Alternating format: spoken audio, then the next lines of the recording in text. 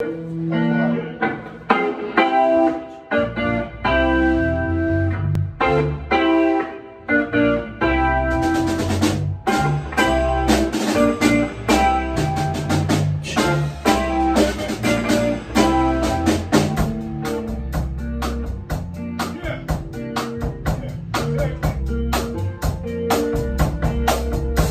was once out strolling one very hot summer's day,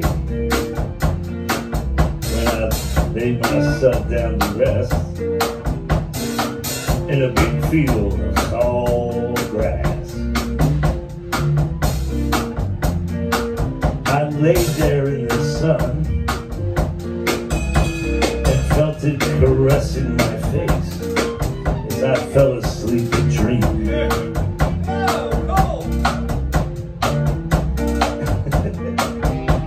I dreamed I was in a Hollywood movie, that I was the star. This really blew my mind. The fact that me, an overfed, long-haired, leaping gnome, should be the star of a Hollywood movie. There I was. I was taken to a place,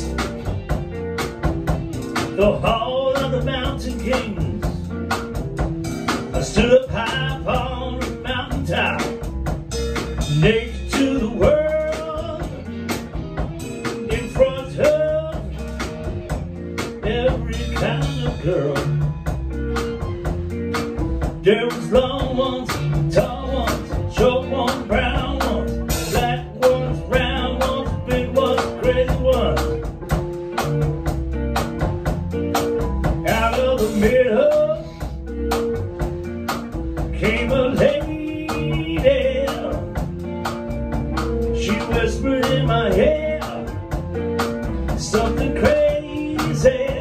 She said, "Spin the wine, take that girl. Spin the wine, take that girl. Spin the wine, take that girl. Spin the wine, take that girl." I thought to myself, what could that mean?